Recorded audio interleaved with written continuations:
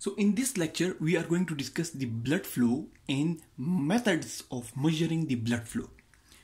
Blood flow is simply the quantity of blood that passes through a given point in the circulation in a given period of time.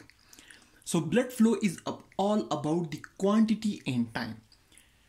Suppose, for example, this is a blood vessel, and from this, in this blood vessel, 100 ml of blood passes in 1 second. The blood flow in this specific point in specific time will be 100 ml per second.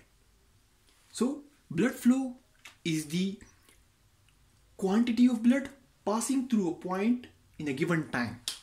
If through a given point 100 ml is passing through in 1 second, it's 100 ml per second. If 50 ml is passing in 1 second, it's 50 ml per second. And if 200 ml is passing in 1 second, it's 200 ml per second. So it's all about the quantity of blood passing through a point in a given period of time. But overall, the blood flow in the total circulation of an adult at rest is 5 liters per minute. This is called cardiac output. Normally, the human heart is pumping about 5 liters of blood per minute, and that is known as the cardiac output. So if the heart is pumping 5 liters, it is easy to understand that the 5 liters of blood will be going and circulating in all the blood vessels of the human body. So the overall blood flow in the total circulation of an adult person at resting condition is 5 liters per minute, and that's equal to cardiac output. If the person is not resting, or if the person is not adult, depending upon the age and the conditions, the value of this blood flow or the cardiac output can increase and decrease depending upon different conditions and diseases. But normally it's about 5 liters per minute. So blood flow is the quantity passing through a point in a specific time. Now, what are basically the methods of measuring blood flow? Suppose, for example, we have a blood vessel. Now, how we are going to measure the amount of blood that is flowing in this vessel? So we basically have two methods to measure the blood flow. One is the electromagnetic flowmeter, and the other is ultrasonic Doppler flowmeter. In the electromagnetic flowmeter, we basically use the mechanism through which electricity is formed. Electricity is formed when a electric wire is placed between two poles of a magnet. These two poles of magnet, when they move around the wire, it generates a force in the electric wire known as electromotive force, EMF, electromotive force.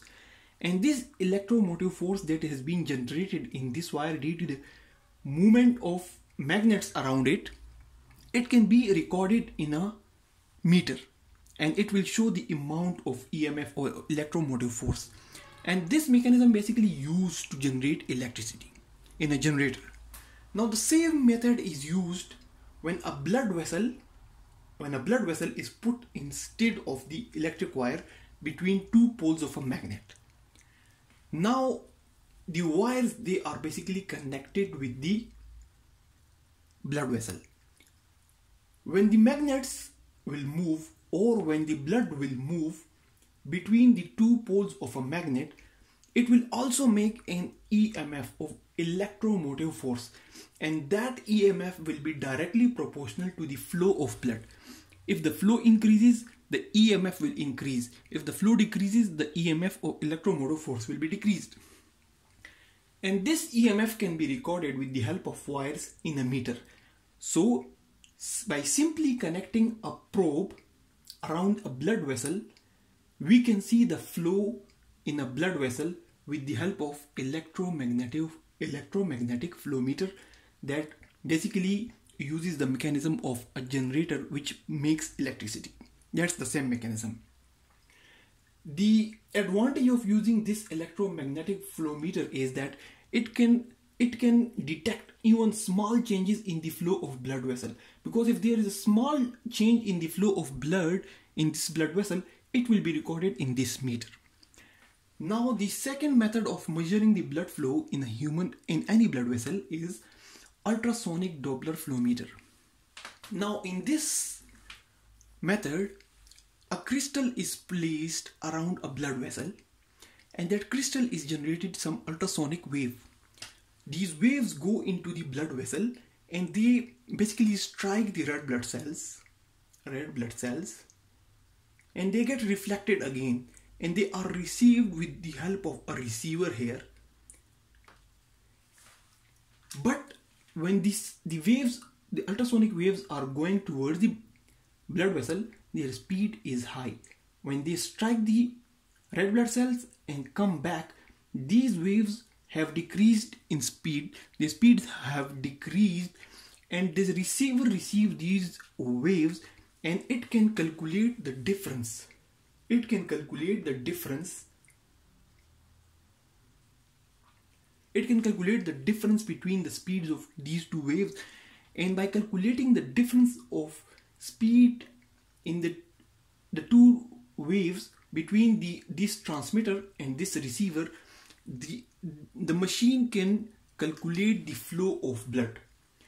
So this machine, this ultrasonic Doppler flow meter, it is basically using the Doppler effect. Doppler effect is the same effect when a train is coming towards you. The train is coming towards you. The sound, the pitch of the sound is very much high when it is approaching you, but once the train has passed, the pitch of the sound coming towards you, it's basically decreasing. When it's coming towards you, the pitch is increasing, but when it has passed, the pitch of the sound that's coming toward you has decreased. That's basically the Doppler effect. And the same effect is used here. When the transmitter transmits the wave, they go and strike the red blood cell, and they return back to the receiver with a different speed, and that difference of speed, that is calculated by the flow meter, and it shows the flow of the blood in that vessel. This flow meter also has the advantage that it can also detect small changes in the flow of blood in any vessel. Any increase or decrease in the blood flow in this vessel will lead to changes in the speed of ultrasonic wave, and it will automatically be detected in the Doppler flow meter. This Doppler flow meter is used much commonly in the hospital setup, and they are used to detect the flow of blood, and they are used to detect the thrombosis in the blood vessels like DVT and deep vein thrombosis. They also have a lot of other uses. So, to summarize the lecture, blood flow is the quantity of blood that passes through a point in a given time, and in a normal adults, the total circulation is in a resting condition is about 5 liters per minute. That's equal to the cardiac output. There are two methods to calculate the blood flow. One is the electromagnetic flow meter, which basically uses the mechanism that is used in the generator that makes the electricity, in which the vessel is placed between two poles of the magnet, and which generates the electromotive force, and that electromotive force is recorded with the help of a meter. And the second method of measuring the blood flow is ultrasonic Doppler flow meter. This flow meter basically uses the Doppler effect. It sends some ultrasonic waves towards the blood vessel. The waves strike the red blood cell and come back, and they are received with the help of a receiver, and the difference between the speed of the two waves is basically helps in calculation of the blood flow. So that's all about the blood flow and methods of measuring the blood flow. Thanks a lot for watching the video.